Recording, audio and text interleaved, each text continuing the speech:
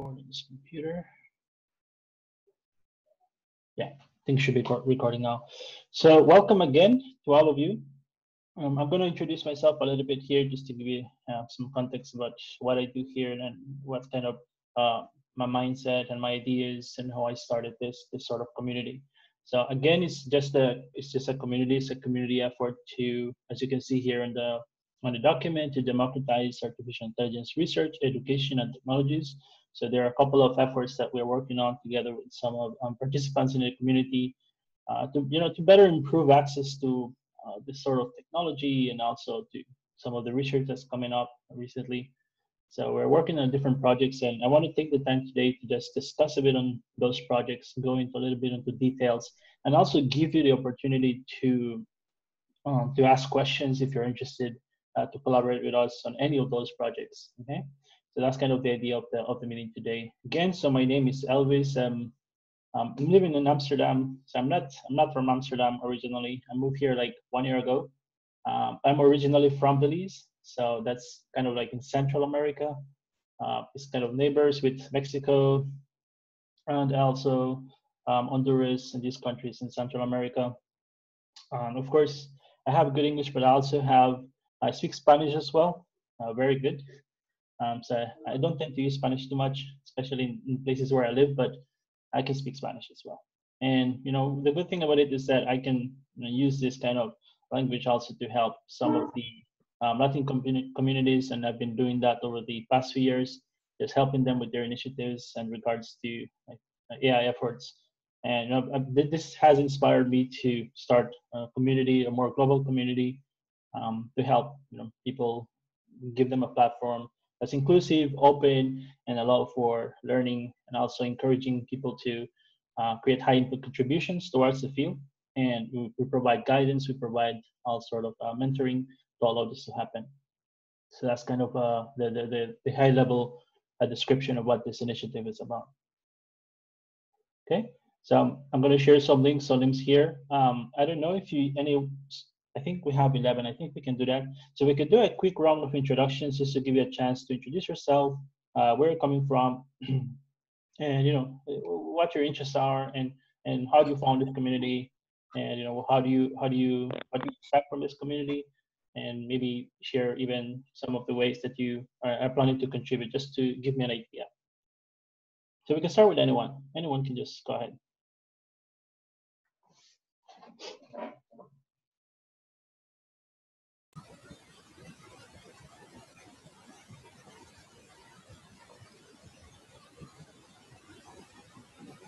Any volunteers?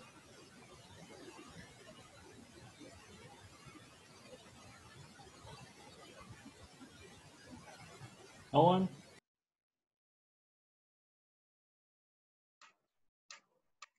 Yeah, hi. Yes. Can you hear me? Yes, we can hear you. Yeah, so as you can see, yeah, I am Keshav. So I am from Bangalore, India. I am currently working with Adobe in Advertising Cloud.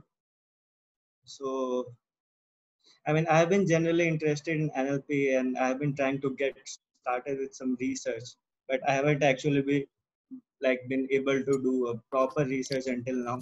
So I think Okay. these paper reading sessions are a good start to that. I mean, it will first help me get regular with that. I do read a lot of papers, but I don't get through with like implementing them or doing research. So I Right. think this will like help me like slowly ease into the thing.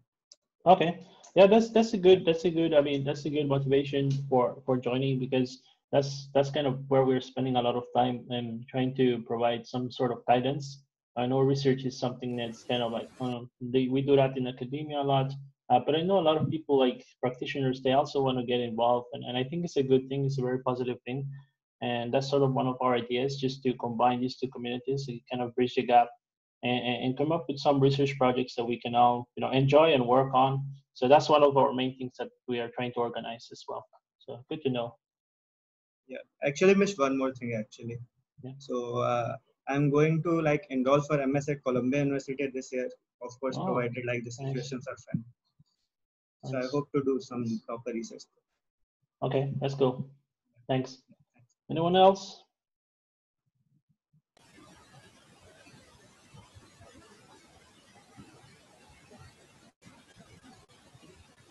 So we're doing like a round of introductions for whoever wants to introduce themselves. It's totally fine if you don't want to speak. I'm totally okay with that. Oh, okay. Hello, can you hear me? Yes, we can hear. Hi, my name is Manikandan, and I work in the information retrieval area and search related areas. So one of the thing which I can help with is actually um, to guide people with any particular problem areas or data sets that they want to work on, or like guide in any Yeah, projects that they want to work on. So yeah. that is something that I could contribute to this community. Mm-hmm. So yeah, that's mostly and um, I I did my I do not have any proper machine learning experience, at least like uh, for a long period of time. So only Mm-hmm. started my journey last year with Mm-hmm. the Fast AI community, and started learning as I go. So I typically start with a problem, and then so that's how I'm learning. So I do have at least one thing which I do want to contribute back is to whoever is behind me, at least in their learning journey. So whatever Mm-hmm. that I learned, so I do want to Yeah, actually share, because there are few people who have really helped me in my yeah, learning progress. So yeah, I do want the same to yeah, whoever is behind their learning journey. So yeah. that's Uh, yeah. Thank that's you. that's about it. Thank you for that, Manny. And I know Manny has, yesterday we did a paper discussion and he was pretty involved. I really appreciate that. I also have, this is the reason why I started this community, because that's kind of sort of my motivation. I was really fortunate to have really like smart people around me that, I could use their skill, like learn from their skills. And I learned a lot really quickly and very fast paced. And, at some point I was publishing papers pretty easily, collaborating with people. I thought that, I kind of like took it for granted that this was kind of easy to do, but then I realized, like, when I joined conferences and these sort of things, and I started to work with underrepresented communities, I realized that there is a huge gap, and there's a lot of opportunities to help out people and teach them about the journey and these sort of things. So I could definitely relate to that, and this is one of the main reasons as well that we started this community. So very happy to hear that. Thank you. Anyone else wants to introduce themselves? Yeah, sure, I can continue. Sure. So my name is Victor from Sweden, currently working as a software engineer focusing on NLP and search in like quite broadly. I'm 1.5 years out of university where my master's was within machine learning. I wrote my thesis on document classification, so there's lots of interesting research going on that quite closely relates to what I've spent like half a year or a year on. So currently, I'm just trying to get a feel for the landscape of things that is going on, like Mm-hmm. NLP in general. And I've done so through like reading papers, and recently started actually writing some summaries, which I've Yeah. posted on their Medium page. Yeah. It's been really really nice just to like share my learnings, as Mani I think mentioned previously Mm-hmm. that Mm-hmm. there's lots of other people whose whose writing and like articles have taught me Mm-hmm. during the last month. So just trying to contribute to the same pool of knowledge is a Mm-hmm. it's a nice thing. Yeah, Yeah, it's first great to it's introduction. great to have you here, Victor. I mean, I know Victor has. I couldn't keep up with Victor. He's just like ridiculously fast when publishing like really cool articles in NLP. I cannot keep up honestly, but that's kind of the thing that I really want to encourage. Like, don't be afraid to just try to share your knowledge. Obviously, we have a huge group that can help you with reviewing, editing. That's the whole point, to have all these people that can help you out with these sort of things. So really excellent work, and really appreciate all of that effort that you're putting there. Big thanks. Thanks. Um, okay, so anyone else? Hi, Can you hear me? Yes. Hi, my name is Tonike. Um, I'm currently a master's student in Stuttgart, Germany, originally from Georgia, the country. And I have a background, a bachelor's degree also in computational linguistics, and I did some research on explainability and fairness. And I think that's one of the topics I'm actually interested in at the moment, but I do enjoy some other topics as well, such as privacy and transfer learning. Yeah, and I'm really interested in like some of the goals that have been set up for like this community, and I think there's a lot of potential, and I would like to get involved in some of the paper summaries, maybe some tutorials and notebooks and stuff like that. Oh, excellent, excellent. Welcome, to this community. We do have. I'm going to spend a couple of. Hopefully, I don't spend too much time, but I do have a lot of like projects that I want to talk about, and we're going to talk about all those details today. So hopefully, you got interested in any one of those ones. And thanks. Anyone else? Yeah. Hi. Yes. Can you guys hear me? Yes, perfectly. Yeah. So, yeah, myself Sriharsha from Bangalore. So this is the first time I'm joining a community like this, and I have done my course on CS224N, and I want to learn more about research in NLP as of now. So just join to get more insights from you all. Okay. Yeah, that's all from my side. Okay. Thank you. Welcome. Thank you. No one else?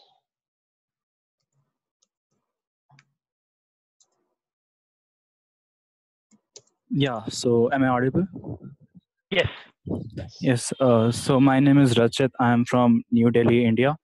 I'm still a bachelor's student pursuing electrical engineering, but I'm far less experienced in research and NLP in general than you people. But yes, I've just basically previously started with research.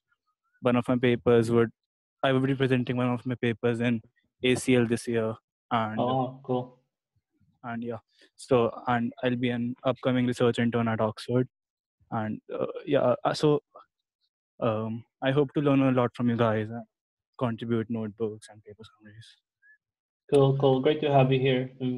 Congrats. I know how much hard work it takes to publish in those conferences. Congrats on that. Thank you so much. Yeah, welcome.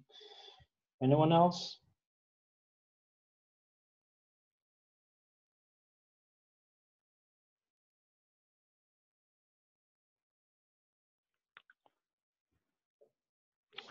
I do want to comment something, Elvis. Is that okay?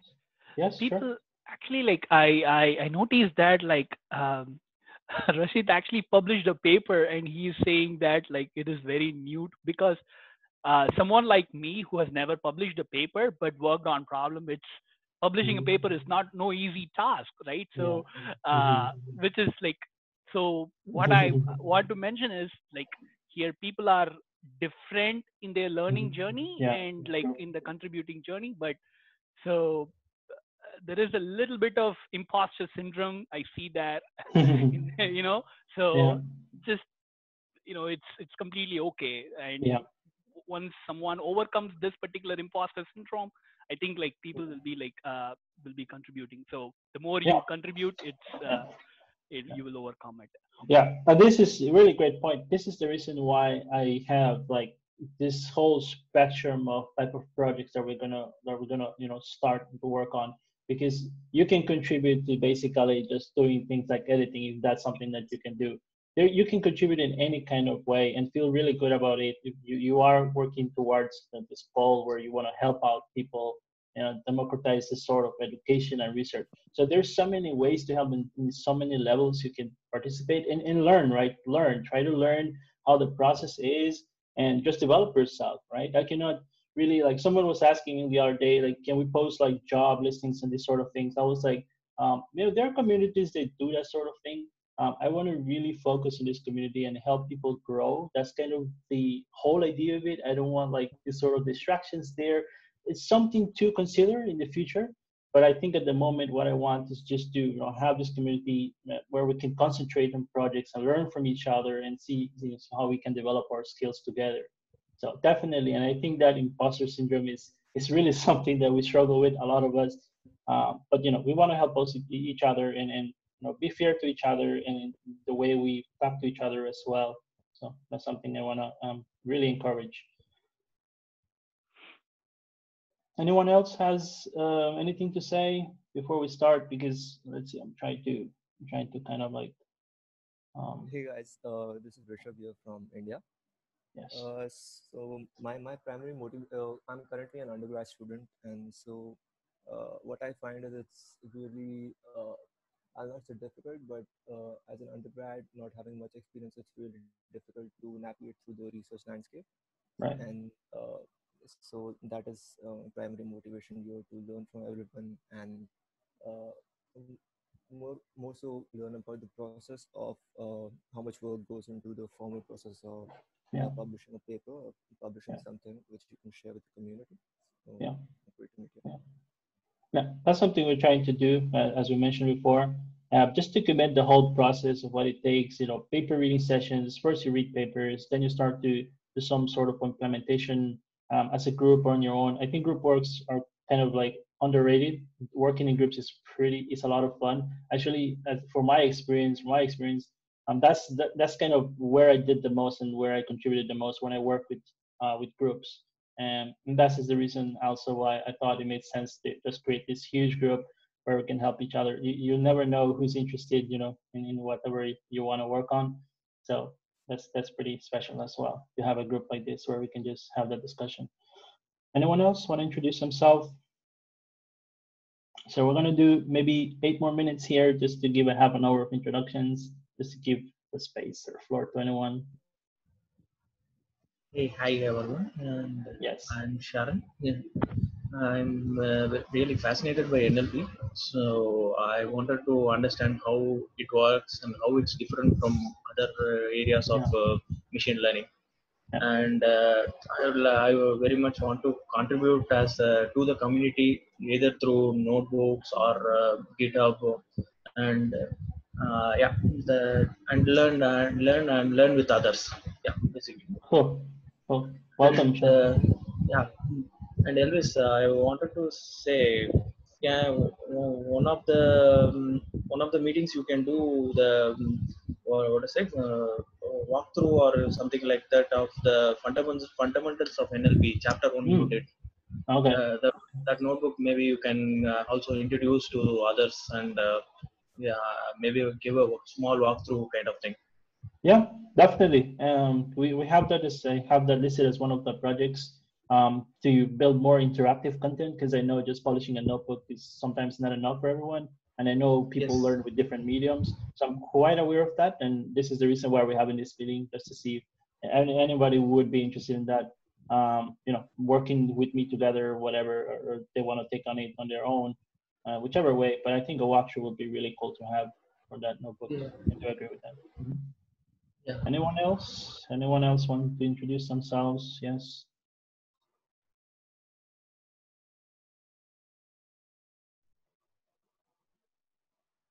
Okay.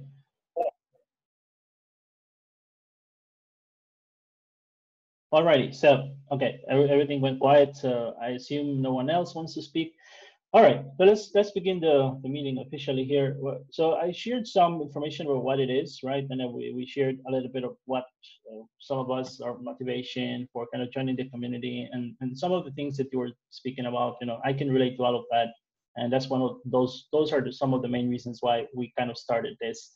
Um, and these are some of the links you can get access to the stuff that we're doing here. Get to know more about our efforts, and also I think the GitHub page, our GitHub organization, is kind of will give you more details because everything it's kind of stored there and maintained there. So one of the things that with this community that may be different from others is that I'm trying to build something that is quite transparent. What does that mean?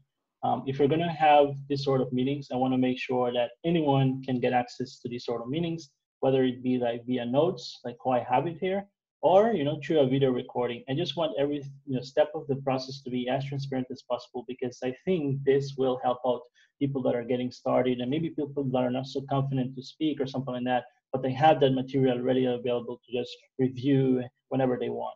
So I really want that kind of thing where we have this kind of transparent effort. That's one of the ideas. And then, as we go a little bit down here, um, so the whole idea of this meeting was to kind of introduce some of the projects and some of the like roles and also ways you can contribute officially to the initiative. So here we have what is called a call for contributors, basically to lead and own projects. So currently I've been trying to work on so many projects, and what I realized is that I cannot do it anymore by my own. This is just growing up, and it's just I really need help from you guys who came here. So I'm really hoping that some of these things are interesting for you, and you want to contribute in any of the projects. So some of the things that identify here very important for people that want to lead and own projects. There are many projects. I'll talk about that in a bit. Take ownership of the projects, meaning that you decide that you want to go ahead and start to manage and sort of maintain this project and all the different artifacts related to it. The GitHub project is very important because everything is maintained there. Everything, even our calls for contribution, everything is on the GitHub organization. Because I say transparency is really important for us in this vision to democratize things. And then there is also, of course, brainstorming how to improve and grow projects. Just now I had someone share this idea of maybe sharing some kind of video walkthrough or something like that. I think those are the sort of things that we can brainstorm as a team, as a group, and to be able to improve those projects. And also, of course, diversity in ideas is something that I want to encourage here, because I can come up with ideas, but I don't think my ideas are always the best. So I want to have that discussion with you to make the most use of our time and be productive with our time as well, because we have our own kind of jobs, our daily jobs. So that's kind of very important. And down here we have, of course, invite and encourage community to participate, volunteer. This is kind of, I think, really one of the hardest tasks here, because obviously, again, not everyone is busy, with this concept of everyone is busy, but people want to find communities. We have been seeing a lot of people joining the community. They want to be part of something. They want to help. Ideally, that's kind of something that's very natural to us. We want to help our communities and be able to help them through the journey of learning, whatever it is. In this case, NLP or machine learning in general. Reporting progress, I think, will be very important here as you take lead on own projects. We want to do some regular meetings and just to discuss what kind of progress we have and share ideas about the sort of things that we're working on. And we have been doing this like kind of informally in the back with some of you. Some of you are publishing things, and we communicate, and we always kind of share how we can improve these things. But I want to just open it up for everyone to have access to these sort of things, because I think it's pretty useful. Getting back to that transparency point. And lead the effort successfully, responsibly, obviously lead the effort successfully, but I think successfully will only come if we work as a group and we have all ideas on the table that we can talk about and see how we can move forward. And responsibly means that we want to make sure that anything that we do it in a responsible way. We are doing things that help our communities. So engaging with people, and we want to make sure that we use the right language, the right tone, and these sort of things. So we want to do it in a responsible way as well. Very important.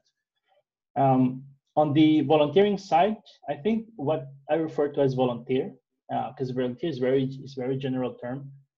They could be considered individual contributors. So what do these refer to? Well, you may not want to or are not interested in really owning a project, but you're just interested to contribute to something.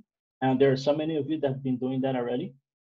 That's perfectly fine, and you work with someone that's kind of leading that project, or you can even lead your own as well. This doesn't have to be there doesn't have to be that kind of strict relationship between a lead and an individual contributor. You can be your own individual contributor for as long as you're kind of helping us with the sharing your progress and your ideas and stuff like that, and have an open discussion. That's kind of really helpful. Okay, and then responsibilities will be based on the specific projects involved. So I'm going to get to that projects. So individual contributors can be researchers, writers, editors, engineers, whatever it is that you're helping on.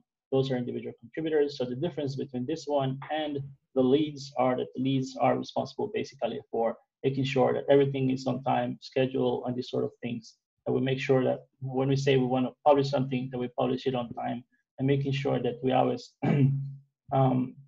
reporting that progress, because that's very important for some of our projects, right? We're promising our community to do different things and helping them out, but I think just to help hold ourselves accountable, that's kind of very important part. Okay, any questions so far on that one? So for today, at least, what we want to do is we want to identify leads, right? I know some of you have already started to do like a lot of help. I really appreciate that. I mean, it takes a lot of time, like of your own time. And I have even seen some people just take the effort to just lead and contribute and moderate. So that's really cool to see. And I really want to make that more like official in the sense that, of course, if there's some project that's happening, you can lead over that project and own it and work together with individual contributors. So identify teams of individual contributors, which I think is kind of the most important role here. We're all individual contributors in some sense. That's very important. And also be able to meet with leads and individual contributors. We are going to see how we can better schedule to talk about the different projects that we're going to start to work on. And so this is something that we have to work on together and kind of agree on some kind of schedule or regular meetings that we can hold.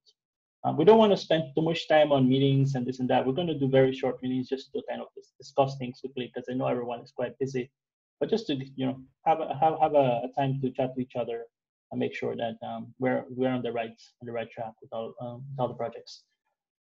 Okay, so one thing I want to ask you is if you have edits right to this particular document, is that you write your name, or you can directly send me. I think you should send me a direct message on Slack if you're interested to contribute any one of these projects. Because something I'm going to do is I'm going to create separate groups in the Slack channel. All of them will be open, of course, but you will know that that particular group is where we are working on a particular project. All of that stuff I will work on later this week, and I'll put that information in this particular document. But just send me a message, just showing your interest in whatever project you want to work on, and I will talk about those projects in a bit. And also, just put your name down here if you have edits. I will have some slots there where you can just add your name, and then we will have it like one-on-ones or even group discussions to discuss how we can move forward. And propose some strategy and plan to execute. I know this is very scary. It's nothing too serious, to be honest.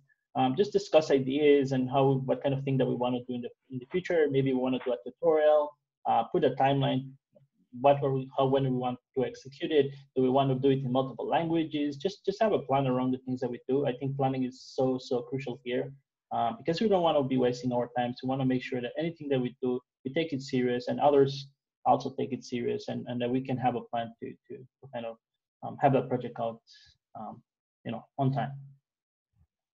And some notes here, the roles that I will describe below, they're not mutually exclusive. You could be an editor, you could be a reviewer, you could be helping to do some kind of advocacy, you could be a researcher, you could be an engineer, you could wear multiple hats. That's totally fine. So they're pretty flexible, but at least I think the leads are very important, because people that are leading projects, they kind of have to put more effort and focus on the particular projects they're leading. You can go and try to lead on multiple projects, or even be an individual contributor in another project. That's totally fine. Like I said, everything is flexible, but the leads are pretty important roles when it comes to managing individual projects. Any questions so far?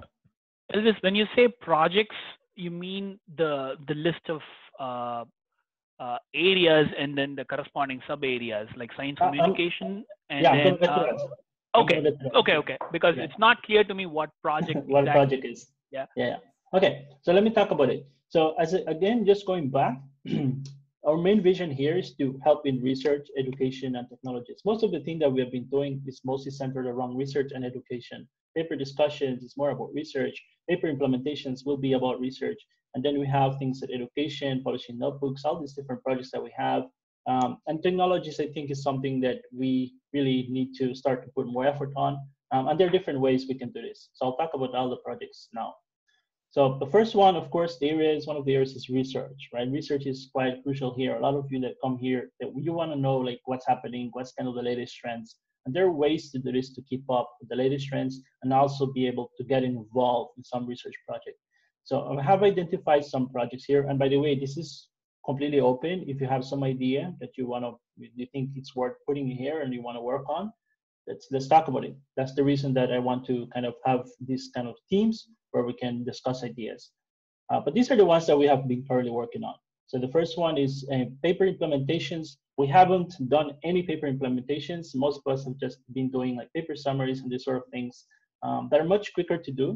I think paper implementations will require like a really huge team effort because this is something that's not so easy to do. It takes a lot of time as well. But I've been trying it on my own as well, and I kind of have an idea on how much time this would take if I work with someone else as well. And I know some of you have been working as well together to implement some type of paper. So I've seen some effort already on that one. There's some exciting things that are coming for this one. But yeah, so I think that this will be something really important for us going forward. And if you are really interested in working on paper implementations, just put your name here. We're gonna figure out how we're gonna work as a team and identify papers that are worth implementing. Now with some objective that we want to kind of learn something about it in the process, and also at the end of the day, share what you learned, share your implementations, and we're going to do some kind of video recording about it, and just have this well documented for people that want to go through the process as well. Okay, so feel free to put your name here. If you think maybe I don't know if I want to be a lead, just put your name here on team. If you're just interested in paper implementation, that is totally fine. Or you can just send me a direct message on Slack, and we will sort this out.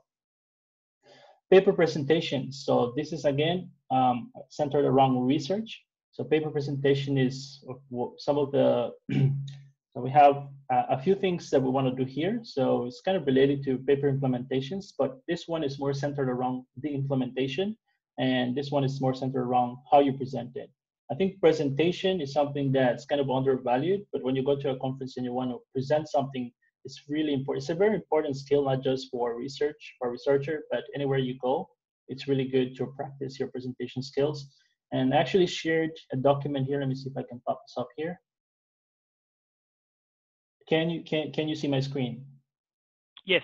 Yes. So I prepared this document that I use for my PhD thesis defense. I worked together with my advisor on this, and we tried to kind of create like a template that everyone can use.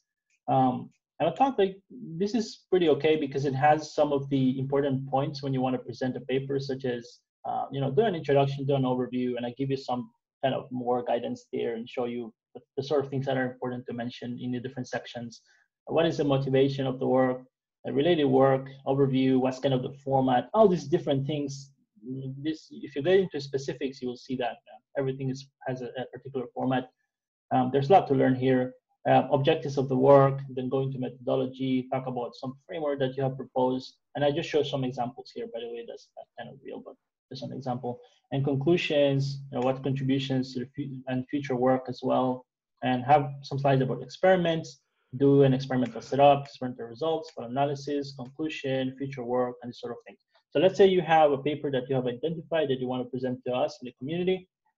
This is something that can help guide you. If you want to write a paper summary, for instance, this can also guide you. It's just a template that you can use, modify, adjust to whoever you want it.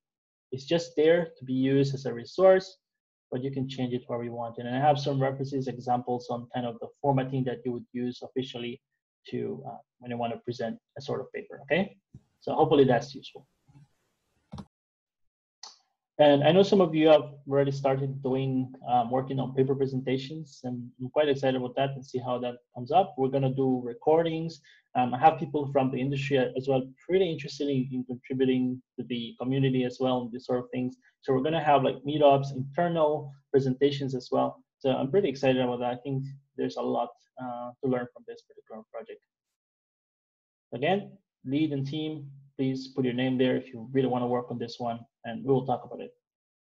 So don't be shy, okay? Like I said, we're gonna create a team and we're gonna talk to each other and we're gonna try to understand how we can move forward. Paper discussions, what is paper discussion? So this week we had a paper discussion. Let me just show you how this looks.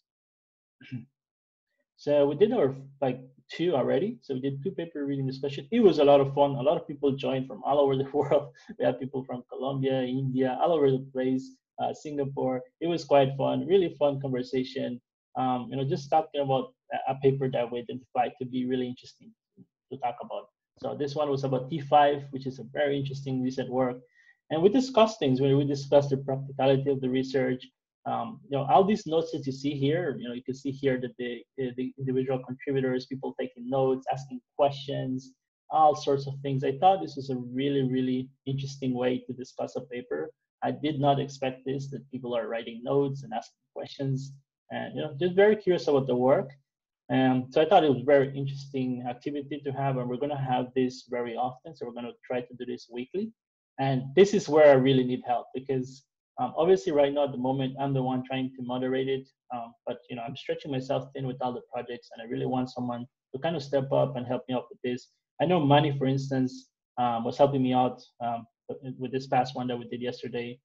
He did a really good job. I tried to moderate things, and I don't know if he explicitly tried to do it, but it really worked out really well. So yeah, a lot of notes. You can have access to this. This is on our GitHub. I shared the link already there. A lot of questions. If you want to know the sort of questions people are asking, really, really interesting questions. You can see the discussions there. And yeah, a lot of resources as well, video links, all sorts of things, really interesting. So any questions so far? Yeah, I actually have one.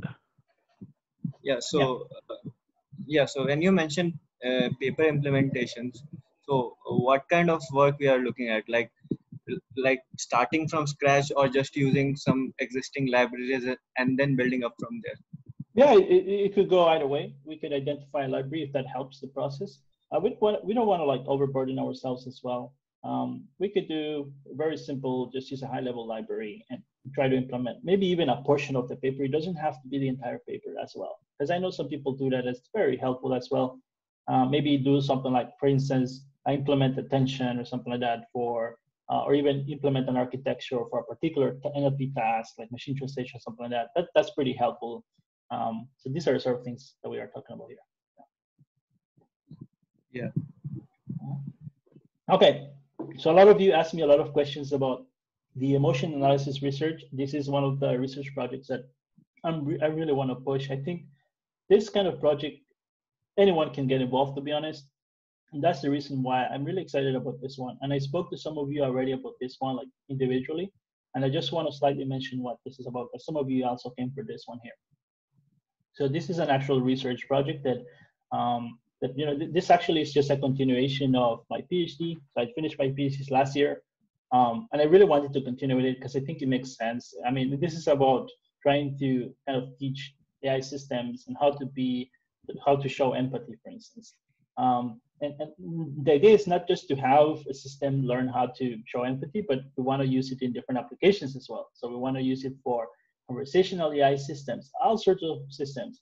But we don't only want to do it for English, we want to do it for multiple languages as well. And how do we do that? So that's sort of the questions that I asked myself when I was doing this research. And my effort at the beginning was just, I spent a lot of time doing data collection, because at that time, like, deep learning wasn't that popular. We still use feature engineering a lot. So I needed to collect a lot of data to kind of do this investigation. And I use social media data. For instance, I use Twitter, and I also use Facebook to some extent. And we were trying different types of data sets. And the idea was to kind of create this like generalized or unified approach to do emotion analysis. And that was my dissertation. Unfortunately, my dissertation is not available publicly because I was in Taiwan studying, so there were some kind of restrictions there. But if you want a copy of it, I can send you a copy of it. Just send me a message on Slack, and I'll provide you the PDF for it. But yeah, and so there we have some published work as well in one of those NLP conferences where you can read more details about the whole data collection process. But the idea is to create sort of like a benchmark that we can use for testing. We have the language models of today. Test them more complex tasks. So we have a lot of benchmarks that people are creating for multiple languages, also for even more complex benchmarks, something I was rooting for like 3 years now. And I'm really happy that the community is going that direction, and we're creating more difficult benchmarks, because these sort of systems, like language models that we're creating, they're just kind of like, they're doing so good. They're almost like, I think, beating human performance or something like that. But I think something like emotion analysis is not that easy, especially as we move to different languages and cultures, different things you need to take into consideration. So I thought it was a really interesting, cool projects maybe to start to work on. Collect data on different languages. So I have a spreadsheet that I want to share with you here, just to give you an idea on what I mean. Okay, so this one.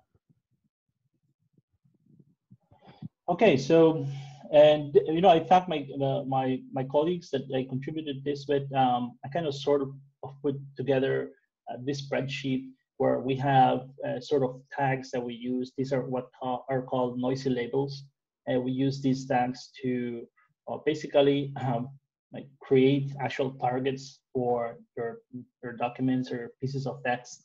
And so, for instance, here we have for English, I have identified, for instance, for the category of joy, because these are, you can see here that we have multiple classes, and these classes are just emotions. So we have trust, joy, and so forth. So you can go down the list, sadness, and you will see down the list how it goes. And identify some words that are mostly centered around joy, right? And once I've identified those words, what I do is I use social media. So I would use something like Twitter, and I would search for hashtag cool.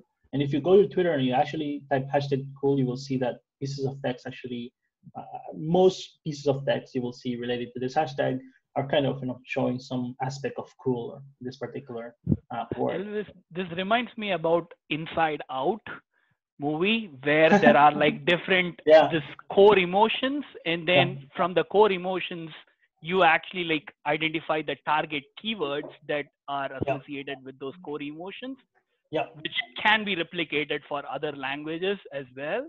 Yes. But that's where I probably would start. Like that's what it actually like, it suddenly Inside Out actually came on. It's a movie for people who are not actually. It's a movie, Disney movie that came out on 2015. It's specifically about a teenager talking, about learning about other emotions.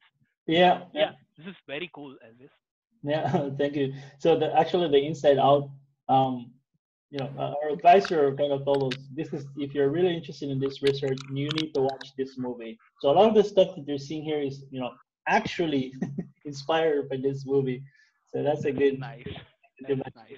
Yeah. So we have different languages. So actually, I had some colleagues that were helping me do a Spanish translation.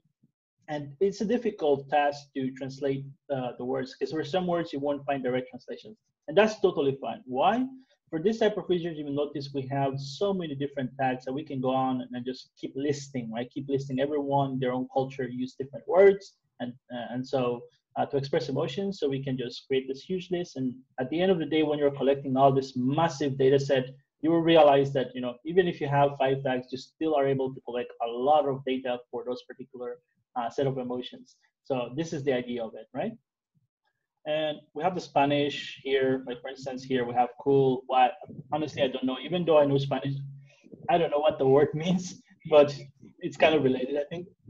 So fabulous, fabuloso, and you can see we have Albanian as well, Indonesian, and we have Malaysian as well here.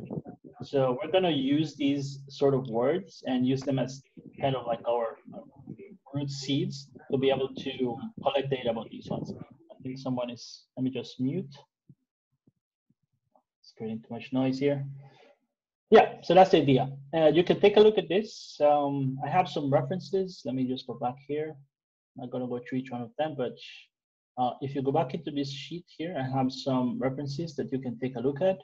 That will give you a better idea on I think, did I share the paper? I think I need to put share the paper here. So I have a paper that I published about talking more about this whole data collection process and how we did it. And we actually tried to attempt to work with different languages such as Japanese and other languages, more complex languages. Yeah, so I hope this could be something interesting we can work on. And this is cool because again, it's going to be a fun project. You can see that it could be a fun project. We can learn a lot. You can actually learn how to collect data from scratch, because that's something that I think a lot of our community take for granted. Like collecting data is such a hard task, but it's such a valuable thing to learn, because when you go into the industry and when you start to practice stuff, you will need to collect data from scratch. There's no question about it. So the whole process is pretty worthwhile. Okay, so there are other like research efforts that already that we have started to discuss. With some people, I know some people want to do more like related to privacy. So I had a conversation with a gentleman. He wants to do some tests around with privacy tools around NLP. So that's something that we also going to talk about. Again, this is very open. If you think this is something worthwhile for us to pursue, just propose it and let's see what we can do, and we can help each other with any of the ideas. Okay. Okay, I see some of you already putting your names. Thank you for that. Just go ahead, put your name there, or send me a direct message. That's totally fine. Anyway, it works. Okay. All right. So that's for the research part. Any questions on that? You can also put them on the on yeah. You can put them in the chat as well. But I suggest you put them maybe in this document if you have edit permissions. All right, let's move on. So science communication, what is this about? Well, most of our efforts that we have been working on recently is centered around science communication. So I'm a true believer of science communication. When I published my paper, the first thing that I wanted to do is to do a paper summary about it. And that's the first thing I did. I thought that was so meaningful because I got so many people interested in this field. And you can contribute in so many different ways, but just communicating about the specific work and communicating in a way that people understand, something that is approachable to people, and maybe someone understands it and translate it to different languages, and so you kind of expand your reach and expand the impact of your work in this way. So that's something that I like to encourage a lot, and I do a lot of that as well on my own. The publication of articles. So I think let me just share here. So we have a publication. It's on Medium, but we also have it on our page here. We can see if you go to blogs. But there's just a ton of stuff here. I mean, this is so much fun to be doing this. To be honest, I spend a lot of time. This is kind of my hobby. I spend a lot of time doing this stuff, and I really enjoy it. The interactions, and I learned so much by just reviewing a publication before, reviewing an article before it's being published. I learned so much. This is a really cool learning experience for me. So you can see here we have recently. So if you go back, you can see at some point it was only me, right? It was only me publishing stuff, and then people got interested in it. They wanted to contribute, and we have like this really cool articles. So Rishad, for instance, publishes one very successful. I think he tried to introduce this concept of GNNs, and he did it in such a really amazing way. Like the language he was using here, like even myself, I learned a lot. I didn't know much about GNNs. And he's just like going through the details, doing some visualizations, just going through that rigorous process of trying to make things so approachable. And this is a really fun article. This is the sort of things that I wake up every day and say, I want to continue doing this. I think this is really meaningful work. So I really appreciate this sort of efforts, and this is the sort of things that we want to do. Okay, and then Victor, of course, Victor recently has started to do a lot. We have Tony here as well. Yeah, Tony, he's contributing also to paper summaries as well. So he did a really cool paper on a different type of work, by the way, citation intent classification, which I thought super interesting. There's a lot to learn there as well. And Victor is mostly doing things related to modern NLP methods, language models. So he has things like Langform or Electra. And at some point, we're going to combine all of these things and create sort of recipes for people to just introduce them to the topic. So there's a lot of things centered around these efforts of doing the paper summaries. We have Constance as well doing some effort also to introduce some of the earlier concepts, and when transfer learning kind of started to blow up, attention. Also, she has a new one as well on this one, and even works related to some interpretability, explainability stuff. So we're kind of mixing it up, right? And notice that most of the things that we're publishing here are centered around NLP. For some reason, a lot of you are interested in NLP, but it's not. The thing I want to say is that it's not just about NLP. If you have some kind of like machine learning thing that you want to talk about, I'm totally open to that. And actually, we had some. I think we had one. Yeah, we had this publication here. Was about unsupervised progressive learning. I learned a lot from this one. I think this is really cool paper summary. So it's not just about NLP. It could be about multiple things. Okay. So that's the publication of articles. The process is like this: you submit a draft. If you have a Medium account, you can also post it here directly. So what we try to do is publish it here and then publish it as well here. And then if it's a paper summary, what we do is we also make reference to it on on this repository. So if you look at this repository, so I'm working with Tony and another student also helping me out to maintain this repository. And if you look at it, we have like all the different categories. And let's see if we can go into one of these ones. And you see some of the summaries that we have been working on, and also summaries from other organizations as well. But I want to make sure that things are going here are things that are reliable and approachable. Also, just want to make sure we want to have that barrier lower as much as we can. Okay. Any questions? What is expected when someone is actually wants to publish an article? What is expected from the team who are actually contributing? Yeah, so the person, so this one is, so each one of them, you'll notice that it's kind of different. The expectations are different. So for this one, it's like, if you're just basically going to be a writer, so you're going to be an individual contributor, that you write something and you want to submit it as a draft, right? So the expectation here is to just have a quick, rough draft and share with us. And we're going to have a team, of us, like editors and reviewers, helping you out through the whole process, giving you tips on how you can improve it, for instance. So we definitely want to identify a team to kind of help with the review process. So I'm going to get to that, by the way, because we do have like a section where we discuss the roles. So there are actually roles, specific roles. And one of those roles is actually reviewer and editor. So you're going to have people that you can reach out to directly to kind of commence the process. Say, oh, I have this idea, and do you think it makes sense? And set up a draft, and then get back to them, and they will do the review process. So that's kind of how we want to do it. Yeah. Okay. Thanks. Yeah, definitely. All right, so that's the publication of articles. Very successful stuff. I think this is really helpful. I do a lot of that. I think it's totally valuable, totally worth your time, because it takes a lot of effort to communicate things using layman language that anyone can understand. It is really an art, I think, and you learn a lot from the process. Technical tutorials are more like, I really want to encourage this one, because let me see if I can show you some examples of what I did before. I think these are the most successful things that I've published throughout this whole journey of doing things for dair.ai. So if you go to developers, I set up a couple of tutorials. I don't know, maybe some of you have seen some of these. So I tried to do like diversify myself. I do things like medical image analysis, for instance, and I set up some kind of tutorial. I do like neural network from scratch, for instance, building a neural net from with Python or something like that. I even did like a parameter for learning Google Colab when it was just starting to get popular. These sort of things are really useful for the community, especially for people that are starting, because, for instance, if I show you an example here, it's not just a tutorial, Python notebook, although that's included. It's also an article, right? You kind of motivate what this is about, and you give them a story, and you kind of go through the whole process, and then you start to tell them, okay, you need to kind of, the first thing is to import libraries. Then you go through the whole thing, like explaining every detail of the way, like what's going on, what is this, what is in import, and this sort of things. So someone that comes here, they get a lot of knowledge from this, and they can go and expand to whatever they want.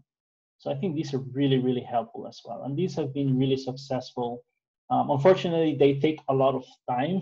That's the only thing. But I think if we work as a team, it's totally doable. And we can do a lot of really cool technical tutorials like this. Yeah. So if you're interested in that, we have a couple of people also working on some projects in this related to this.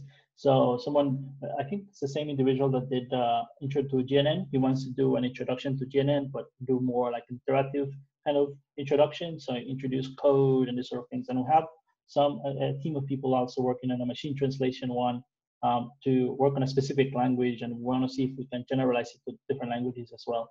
So a lot of efforts there on that one. So let me know if you're interested in that. So we have an NLP newsletter. So far up to this point, so the NLP newsletter, I think a lot of you that know about this community is because of the NLP newsletter. So I started the NLP newsletter while I was doing my PhD. This was like 4 years ago. I remember after the second year of starting this, I just kind of gave it up. I gave it up because it was so time consuming. It was just so stressful to be doing a newsletter every single week.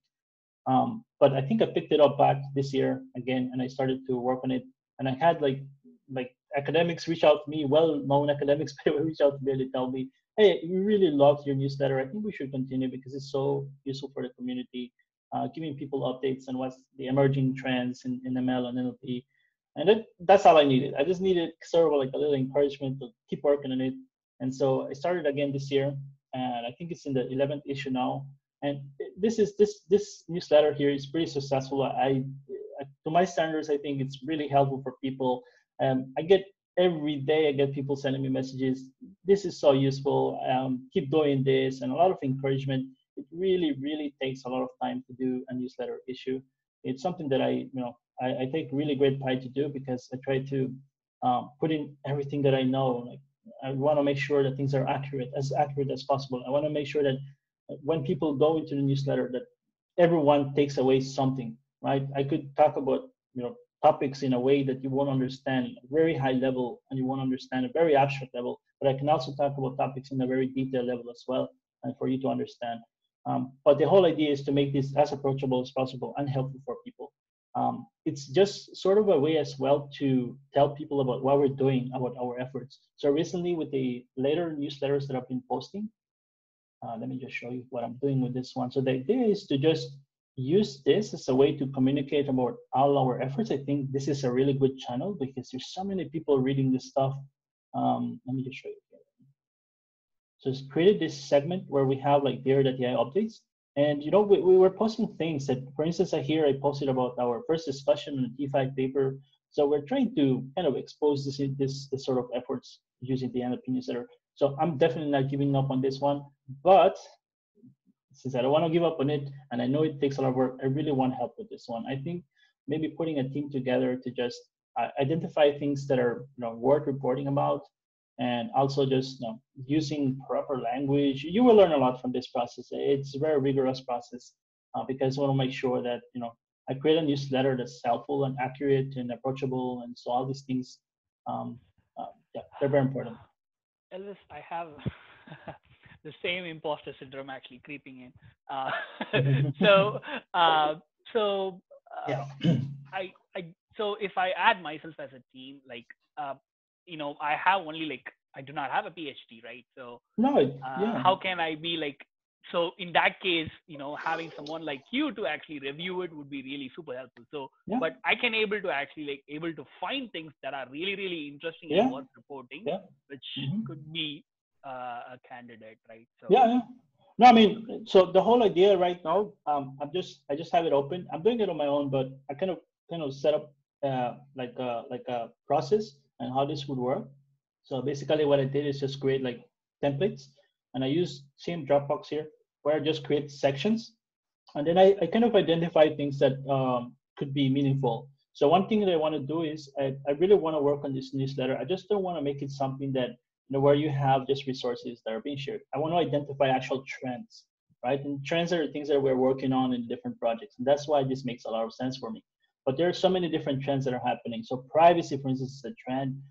Chatbots, conversational AI systems are a trend as well. So identify those trends. And once we have identified those trends, what we do is we search. We go to papers, we go to archive. So that's kind of the process that I go through here.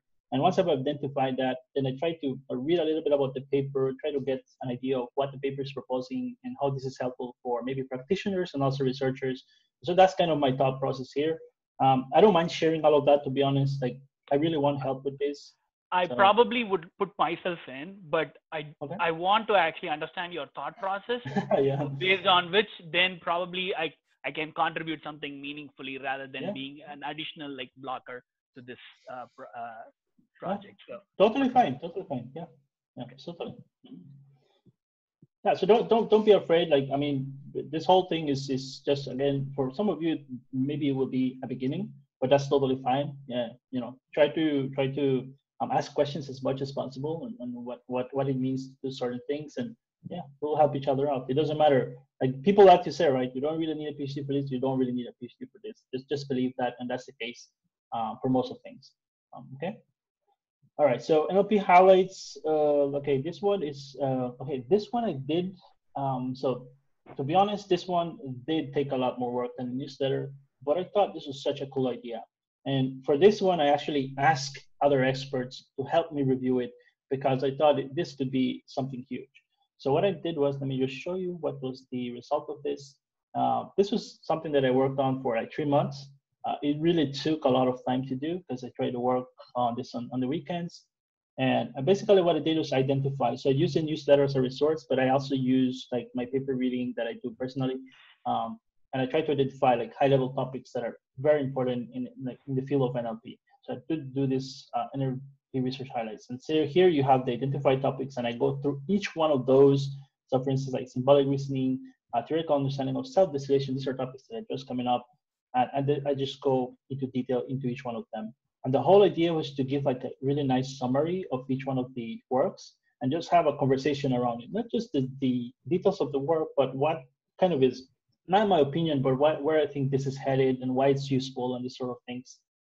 And I think this was really cool. It was a really cool work, but again, this is something that I plan maybe to do like on a quarterly basis. So maybe do this like in the next 2 months or 3 months, do another one of this. And if you are working in the newsletter, you will have an idea of what this is. And if you are doing paper summaries, you will have an idea of what this is because it's all connected. Yeah. Okay. Yeah.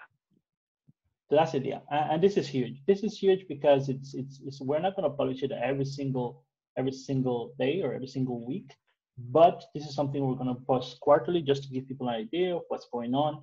And also at the end of the year, I have this thing where I publish like, let me see if I can show you an example. So let's see, NLP highlights. So I've done this for 2 years consecutively. And you know, this stuff is really viral for some reason. Like I just try to do like highlights on things that I identify throughout the year. Also takes roughly about a month to put together, but I just go through a lot of things that I like, you know, themes that identify education, ethics in AI. That was huge in 2019. Tools and data set, creativity and society. So I try to identify and I go through a ton of resources. I try to summarize things, put them in order, these sort of things. These things are really successful efforts. I think I want to do more of those as well. I don't want to give up on the whole concept of doing the NLP highlights. So for 2020, all this stuff that we're doing for the newsletter NLP highlights will be included as part of the year. So again, another way to showcase the works that they're doing. So that's very important as well. Okay, I wanted to mention that. Okay, let's see. So for education, so some of the things here will be repeated, but I just want to kind of highlight quickly here because the time is kind of already, I'm above the hour. Is it okay if I continue? Fine with me. Is it okay? Sure. Yeah? Okay, perfect. Just interrupt me, ask me questions, please. I'm trying to give you as much details as possible so that, you know, when we end this call, you can reach out to me and you let me know, hey, Elvis, I believe in this one. I want to work, I want to help you out in this one, and I want to be part of this team. So that's kind of the aim of the meeting here. But education, so what is about education? So a lot of overlap with the previous ones as well, but NLP overviews, let me just give you an idea of what this is. I share a link here. The NLP overview, so I work with the researcher. So he published this paper like 3 years ago, I think, and I worked with this researcher and I kind of created a website. I've been thinking every single day about this website because it took a long time to get together. And the whole idea was to give people that are coming into our field an idea of what are some of the modern deep learning techniques, right? And so here we have a table of contents. We have all the different techniques such as the CNNs, the distributed representations, so from word embeddings up to, you know, to language models, right? The downloading of that language models, you know, what kind of approaches we're using. So all that stuff is in here. But, you know, if you go here and you read it, it's a good summary of what's going on. But if you read it, there's no, what else is there? There's no way to, like, what's the next step? So I was thinking about doing like some notebooks, even embedding some notebooks here about maybe how to train a simple language model, like an n-gram language model. These are sort of things that are easy to prepare, by the way. Like if you're interested in that, I have a lot of code for that. I've been doing some of this work as well, and just have like videos here, make it more interactive. Like the idea of the like the code walkthroughs, have some code walkthrough here, and make this a resource that people can enjoy as well. Not just reading and knowing about some concept at a high level or abstract level, but giving them something that, you know, they can use to actually practice as well. It's not just theory, but practical approach as well. So I think this is a really cool project. I kind of like think about it every day, how I can improve it, how I can improve this one. So I'm thinking about this one a lot. And I think putting a team together to kind of improve this resource will be really cool. Quick question. This keeping it up to date is really hard, Elvis. How are you doing this with NLP overview? Yeah, because yeah. things are really like moving really fast. Yeah, and, yeah. Yeah. Okay. So the approach we took with the researcher that I work on with this project is we try to give it some time, give it a couple of months, sometimes even a year, to identify things that are really breakthroughs. Because at the moment you may think everything is a breakthrough, but if you spend a year, you will notice that some things kind of die off. They're not so helpful. Maybe at the time they were, and everyone was so like excited about it, but then at some point they were like, okay, maybe not so important and relevant up to today. So we just want to identify like major breakthroughs and report them here, right? So that's kind of our approach. Okay. Yeah. Mm-hmm. Alrighty. So NLP fundamentals. Okay. So this is another one as well. So many projects, right? And again, all this stuff I've been doing on my own. I really want help with this one because I'm excited about every project that you see here. But and community has been really interested in all these efforts, and I just want to make sure that these projects don't die off because like I think putting a team together around it will be pretty meaningful. So a lot of you shared interest to do NLP fundamentals. What it is about? Let me just share a little bit about what it is. So idea was I got a lot of requests to write a book. I don't want to write a book because if I write a book, it becomes outdated pretty quickly. And that's something that I said, okay, instead of spending time writing a book, why don't I just write notebooks, update them online, even have like a website like I showed you before, and have these things like regularly update them and maintain them. And then my hope is that we can have a team around this where we can just continually do this, right? And we can work together on what makes sense to update, what makes sense to include, what makes sense not to include, this sort of things. We can work together with that, and you can learn about that thought process. So if you look at the first one, what we did is we talk about the fundamentals. So the whole idea of the project is to start from scratch. How do you start from scratch? Well, you're not going to start with a language model. If you're NLP, you're going to start from the basics, processing textual data. How do you do that? So, start with tokenization. What's the whole idea of what's lemmatization? Very important concept. Stemming, all these different fundamental concepts that are very important. And how do you use this in machine learning? Give a really nice conversation about it. So there's the theory and there's the practical aspect of it. And of course, there's also the coding part, which is super useful. And I know one of you mentioned that, we should do a code walkthrough. Of course, I've been thinking about that, but again, it takes a little bit of effort to put that together. So I think this is one of the most exciting projects that I've worked on so far. And, you could imagine that it really took a lot of time to put together because I had to go through some courses, some books as well. And I tried to identify what are the things and what order I want to write this series on. So this is just the first part of the series. And the second part I've been working on, it's almost finalized. I don't know if I have it here, but yeah, we'll put that information here. Kind of forgot. Let me just make a note of that. So I have the second chapter. Okay, here. I'll make a note to myself.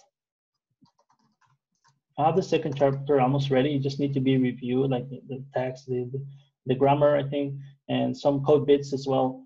And I know some of you expressed interest. I think Tony was mentioning that he wanted to work on this one, and I tried to come up with some kind of guide on how you can contribute to this. So that's stuff I put together as well.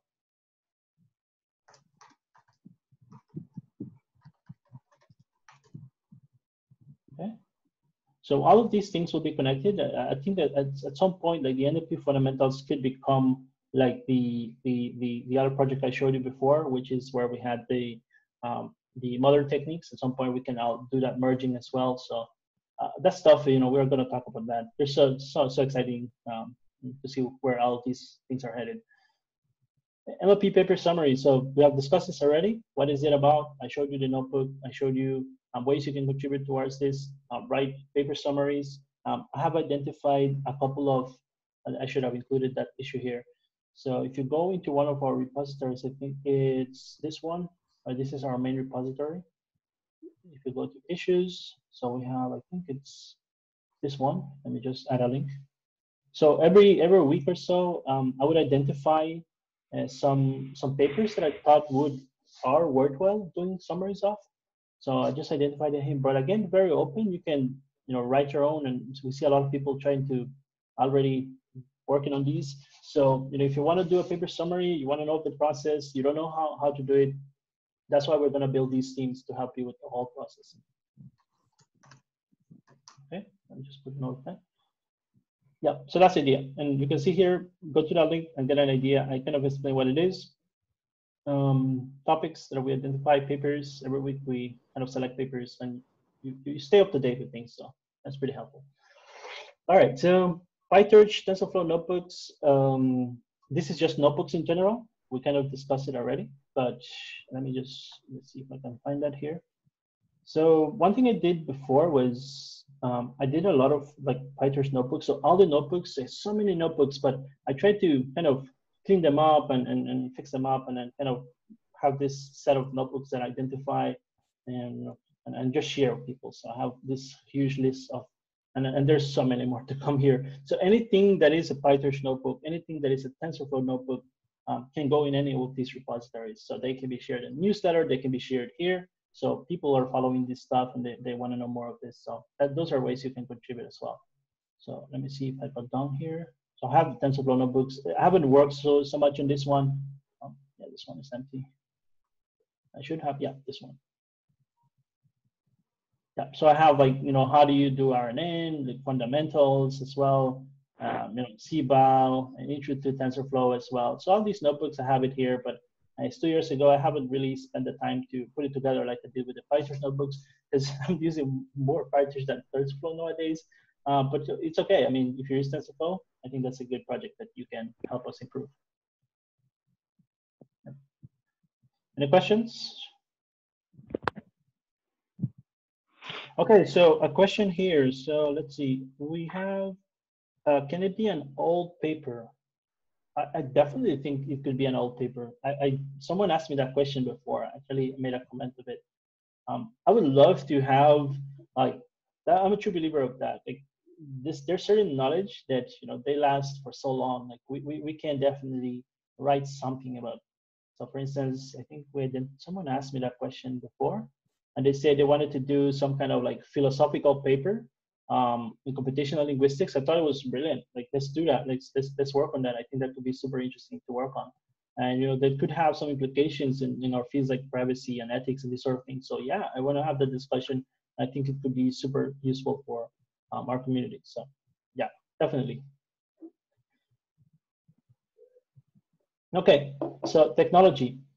Now this is where we're kind of lacking. We're not doing much around technology. We're doing a lot about research. We're doing a lot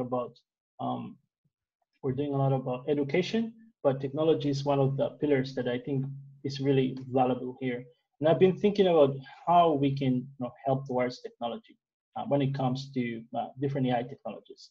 So I've been thinking really, really hard about some kind of library that we can use to better educate people. So I know we have libraries like FastAI that make it super easy for grabbing them all, and just implementing things pretty easily. And I remember using it in my research. I use it. It's pretty easy to use, by the way.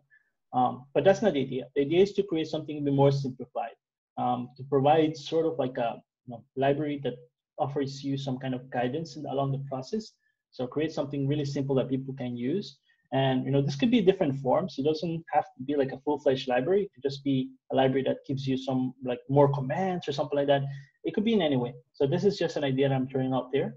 But I'll be happy to discuss with you how we can kind of work towards any sort of technologies, implementing libraries, maybe even so implementing a library for an upcoming course. And that's where I want to end the discussion on projects.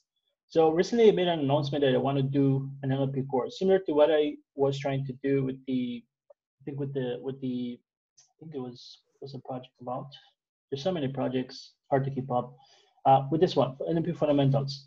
So I'm gonna use this content, by the way. So that walkthrough that someone was requesting, that's gonna happen because this is actually gonna be part of this project. But the idea is to create a course that's remotely. It's for free. Anyone can participate in it. We will have recordings as well, and just deliver it online. So I'm gonna have some schedule that's gonna come up later. I'm trying to work out the details. I'm trying to. Some people have shown interest also to kind of sponsor this whole project. And so I'm trying to work out the details here. So still, I don't have the final details for it. But I would really, want like create a team around this where we have things like teaching assistants. You could be a teaching assistant. You can help also to just debug, check code, for instance. These are sort of things that you can help on as well. Researcher, I'm not sure what I meant by researcher here. You can ignore that. But yeah, you can help in many different ways. You can help also creating the notebooks and all the material as well. So that's kind of related to the previous projects. So you can see all these projects, they have some kind of connection. I think that's the best approach here because we don't want to like rebuild content all the time. So we want to make sure we can reuse stuff.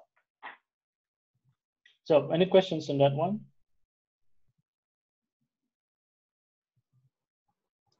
Yeah, one question actually.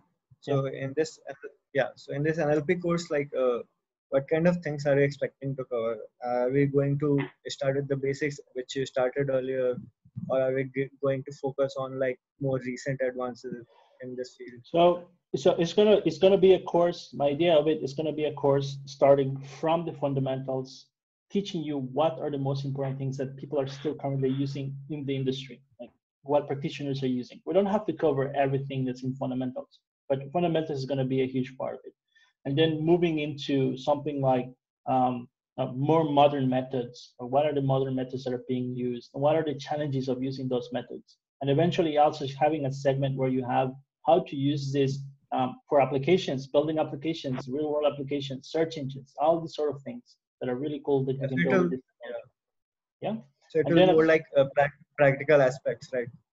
no, it will be theory, it will be practical as well. It's a combination of the two. It doesn't have to be exclusively one. It will be a combination of two. So I'm trying to make sure that this course has that practicality aspect of it, because I think this is where it could be, really useful. Yeah. Yeah. So that's the idea. That's the kind of the brief idea of it. Still working out the details because I want to make sure that when I announce it, you can sign up for it as well. You can sign up as a student. So other information can be coming up soon. But I want to make sure that if anyone wants or is willing to contribute to this particular course, working on notebooks, like putting together notes, for instance, for students. I guess I don't know if we're going to have grading. Still haven't sorted that out yet, but TAs will be really important here because if we plan to do this really massively global online, we're going to need a lot of TAs, and I'm very aware of that. So if you're interested in that, please make sure you let me know, and we'll work it out. Yeah, sure. Thanks. Yeah, thanks. All right, so I'm going to take away 5 more minutes, and then we're going to call it a day. I just want to talk a little bit about roles, right? So here we don't have to put anything. This is going to be more official later on. But as we start to identify teams and we start to talk about how we can move forward to different projects and even new projects, if you have any ideas, we will have roles, right? So we're going to have roles like, for instance, the leads. So we have leads. What is a lead? It's just a person, like I said, is going to be in charge and take ownership of a particular project. So, for instance, if you're going to, own, for instance, some of the notebook efforts, you're going to make sure that you have some kind of schedule, and not to make it too strict, but also at the same time, just to help each one of us accountable for everything that we're doing, so that we make sure that we're not wasting our time in all these efforts that we're doing, because we're spending a lot of our time here. So I want to make sure of that. Very, very huge responsibility, I believe. And then researchers, these are more like the individual contributors, which I identified. Obviously, this list can grow, but some of the things that I've identified really important, some of the roles that are important at the moment are things like researchers, right? Doing research. Research could be, reading through a book, or reading through a paper and identifying something that could be useful or something like that. It doesn't have to be someone that's implementing or trying to write a paper or something like that. This is a very open kind of role. But yeah, this is how it will look. So I will provide, again, I put the note here, all of these things are tentative. I'll make all of this official on the website, but also I want to make sure that I work together with the leads that I've identified to make sure that we can, actually one of the roles of the lead is to identify what are the responsibilities, right? What is the responsibility going to be? So for instance, if you're a researcher, you may be working on different projects. You may be working on NLP highlights, you may be working on the NLP newsletter, so you have different responsibilities, and responsibilities will be different, but at least try to identify some general responsibilities that could work. Engineers as well, very, very open, right? Could be web development. I do need a lot of help with the website. The website is, it's there, it's static, it doesn't have a lot of fun, it's not organized. I kind of feel guilty about it because I'm a web developer myself, but it's just too much stuff going on, and then you don't spend too much time trying to make it beautiful and make it more interactive and more informative. So definitely need help with that one.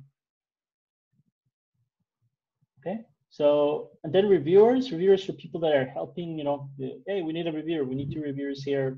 So much stuff that people are publishing. I can't keep up. I just can't keep up on my own. So we need a lot of people to help us with reviewers. The more we have, the better. And we kind of identify the reviewers. Anyone can review, but if we have identified reviewers, that would be really wonderful, because then we have people that we can reach out to, and we can do the review process, reviewing notebooks, reviewing anything, reviewing, and even the newsletter you can review for grammar, this sort of things. Yeah, so that's a very also critical role here. Editors, again, I really want to identify some editors, because one of the things is that when someone submits a draft or is trying to publish something, is in the final phases of publishing something, or even in the beginning phases where you have identified the topic that you want to report on, this is the kind of person that you will interact with. This person will be in charge of making sure that the whole experience of publishing something is really quite smooth, right? So that's kind of the responsibility here. Try to publish on the website, try to publish on Medium, trying to publish on any other sort of social media website, anywhere, right? So trying to make sure that we have like high quality and very accurate publications, because I don't really care about speed, to be honest. Like from the beginning days when I started to write stuff, I could care less about speed. I want to make sure that the stuff is really accurate, and we're going to spend time doing a lot of editing and proofreading to make sure that we have that high quality that we want. I think if we do this as a team, then we don't care. We don't have to worry about speed. Speed is just going to come as a consequence, but we just really need to have a team to help us with this one. So I'd appreciate any efforts here to help us lead the publication efforts. Okay, so web developer. This one is just again related to the top one. Like if you can do some kind of web development, you're good at graphic designing, for instance, as well.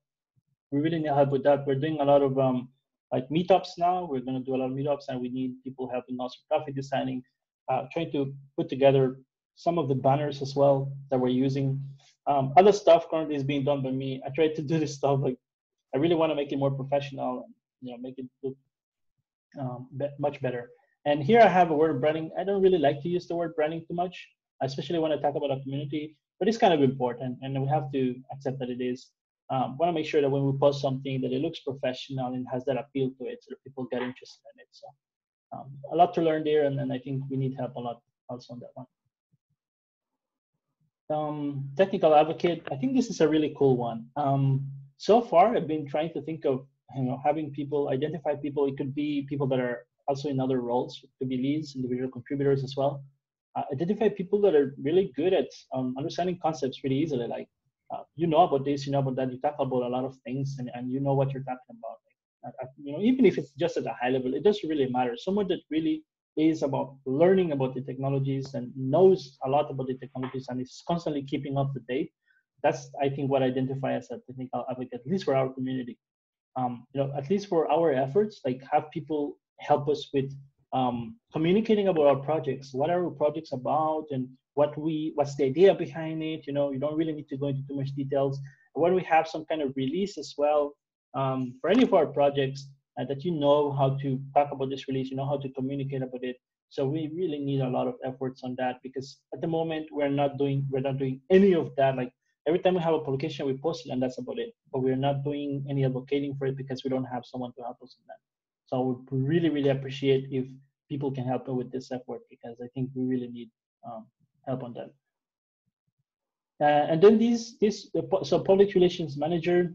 So I have a few people that are helping me with this already, but the more the better here. To help us with public relations, this is, I think, a very, very important also role, because one thing that I really, really take seriously is the way I communicate with this community, with the machine learning community. Machine learning community is a very, very tough community. I've been saying this for so many years.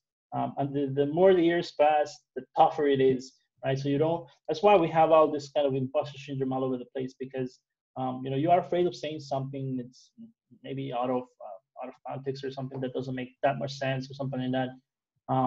But the good thing is that we have a community where we can ask that question, and we can say, hey, do you think this sounds okay? Do you think that we can learn from each other? I think this sort of role is very important. I've done this in the past myself, even though I'm a researcher, more technical person, but I've tried it. I think it's a really cool role to be able to communicate with people and and just connect with people at a certain level. So it makes a lot of sense, I think. And we can have someone that helping us with the campaign. So we have some campaign maybe where we are announcing the course, for instance, help us with the campaign and work together with the other teams to help us on that. What about Elvis? I have a question. So, what about connecting with other communities? So, there are like I know that like there are Fast AI community, which specifically it revolves around the library, but it's more than that as well. And there are like specific people who actually work on NLP area. Yeah. So, and I can totally see that today. I actually like connected one of the first people who just started with venturing. He's an expert in BERT, but he just started with venturing out around, okay, how can I apply it in machine translation? Yeah. Okay.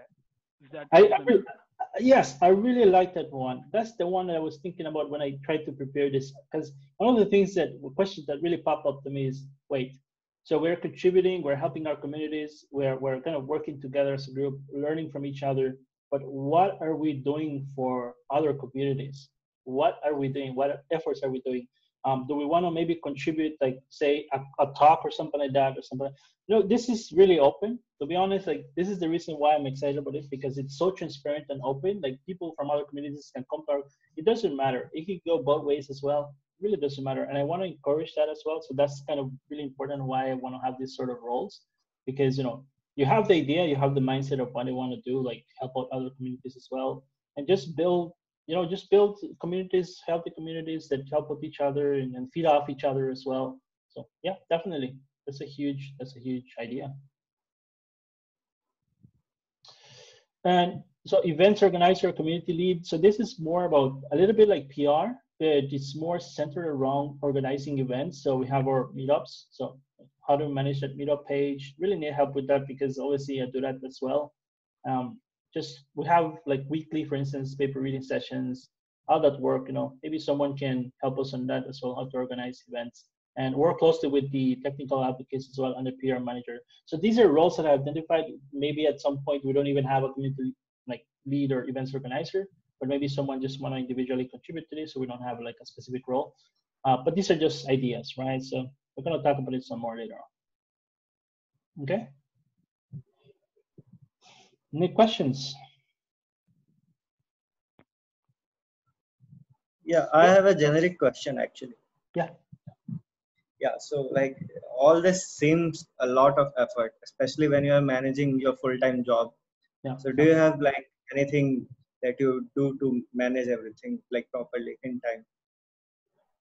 So you mean like do you have any advice like how to manage everything and get it done in a timely manner?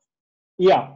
So my thing is, so I have the individual projects which I work on. Obviously, I do get help from a lot of people, but so far, most of the things I've been doing on my own. And one thing I do a lot is, something I've learned as I moved into the industry, because I was in academia previously, is I manage my calendar, and I make sure my calendar is always updated, and that when I want to spend an hour or two on something, I spend an hour or two on that particular task. I really, really like, this is how I've been working, and I've been producing all this stuff. So I guess I'm so strict about the things that I want to do at certain time. So for instance, right now I went above the 1 hour. That's already on the red zone for me, or it's kind of like a red flag for me. But I don't mind doing it, because it's just this call would be useful for people. But this is sort of the things that I do. I really manage my calendar and make sure I manage my time really well. And when I have a question, I don't want to spend too much time with that question. And what I do is I would ask that question to someone that I think knows. I do that, a lot of reaching out to people, so that I get the material that I want, and I have that constant, theme. And I think I've spoken about it on Twitter, that when you have something that you want to ask someone, introduce yourself in a nice way and talk to people in a nice way. People really genuinely care about other people, and once you behave like that and you ask your question, you're going to get an answer at some point. You have to try it. Sometimes you don't get an answer right away. But if you want to know things and you want to get insights to things really quickly, ask around. That's why we have the community to just ask and you get a response. So these are different ways I use. Yeah, thanks. Okay. So I have a question. Hey, how about collaborations with other researchers? Yeah, that's the question that came up. Yeah, definitely. I'm in for all of that. I mean, this is just one community. We have so many different communities out there. I do think that our projects, we can strengthen our projects, and by strengthening our projects, we consequently also help other communities in that process. Definitely, I'm a huge believer of that. Okay, any other questions?